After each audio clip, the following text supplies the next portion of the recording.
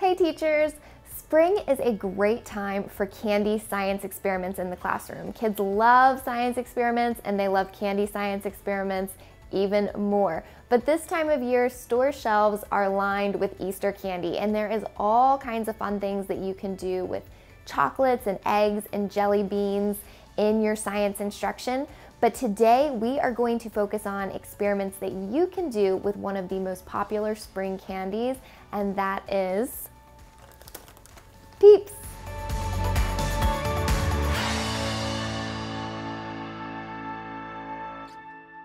All right, so we may all disagree on the flavor and texture of Peeps. Personally, I'm not a big fan of the taste. Let me know down in the comments whether you actually like to eat Peeps or not.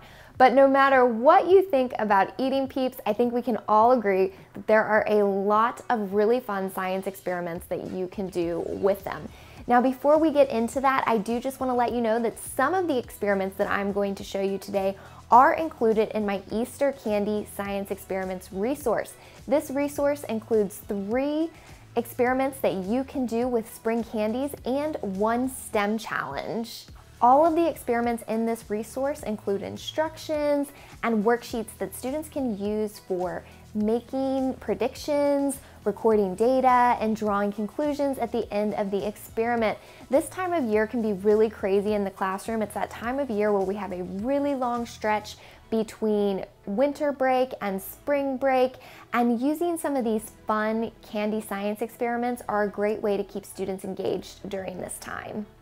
Now let's go ahead and get into our Peep science experiments for this video. The first one I am going to show you is a super low prep, super easy science experiment with Peeps. So this experiment has to do with the effects of temperature on Peeps. And as students experiment with the temperature, they're also going to be able to make inferences about the properties of Peeps. So we are going to need at least 3 Peeps for this activity, and I recommend that you use all of the same color so that way students don't think that color has an effect on some of the things that are going to happen. So the first one is very simple. You're just going to put a Peep on a plate that is going to be your room temperature Peep. So this is your Peep at room temperature. The second Peep that you're going to use, ooh, these things are sticky.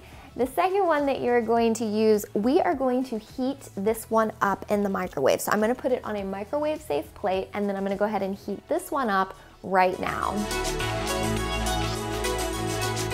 Now you do not need to heat this up for long. I say start with 10 to 15 seconds, and if you need to add more time, you can do that, but you don't want any explosions in the microwave.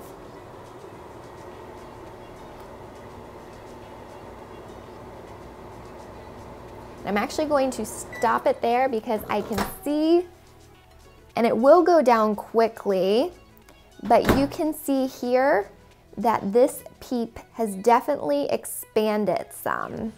And we're gonna set this one next to our room temperature, which is the control.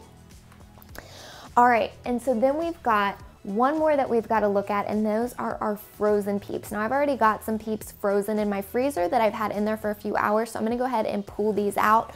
Really, if you just stick them in for an hour to 2 hours, they'll be fine.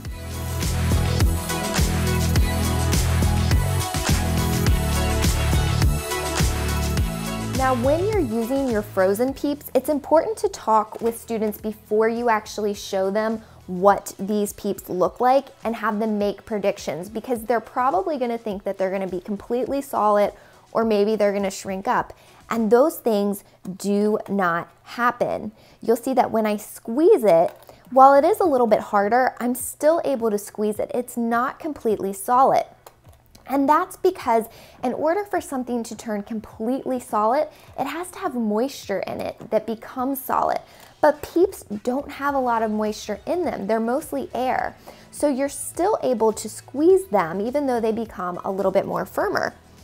Now, because the Peeps are mostly air, our hot one, it puffed up because what happens is the sugars dissolve, and as those sugars dissolve, the molecules begin to expand and it gets bigger and bigger. But as you can see, this is a really simple experiment you can do to look at the effects of temperature on solids and to discuss the properties of each of these candies. All right, so the next experiment that we are going to do is all about buoyancy. And the only other thing you are going to need aside from your Peeps is a bowl of water. Now, to start this experiment, you're definitely going to want to talk about what buoyancy is and then have your students make predictions about whether or not they think Peeps will float. You can create graphs or tables to record predictions and incorporate some math skills as well. After they've made those predictions, then all you are going to do is you are going to sit a Peep in that bowl of water to see what happens. And you should find that the Peep floats right on top.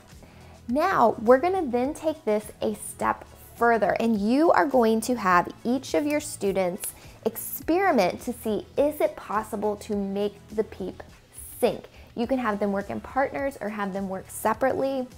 They can try things like rolling it into a ball, flattening it, tying objects to it, try sitting something on top of it, but have them experiment to see, is it possible to make the Peep sink?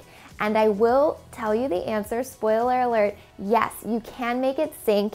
And some of the best ways that I have seen students do this is by flattening it or rolling it into a ball. Remember, it can float because it's mostly made of air. So what students want to do is they want to get as much air out of the Peep as possible. So flattening it, rolling it into a ball, those are some of the best ways to do that.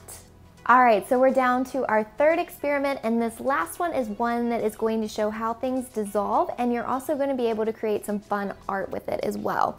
Now for this experiment, in addition to your Peeps, you'll need a plate.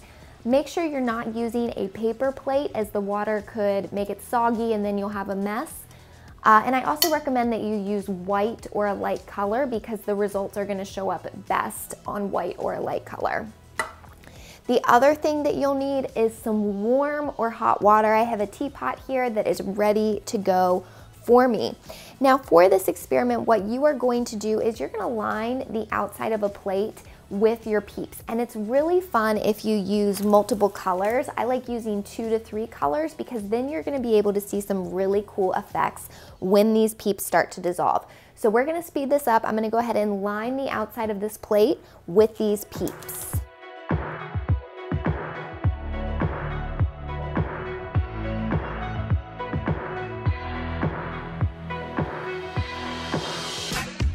All right, so you can see here that I have lined it. I like doing every other color. You'll see what happens in just a second.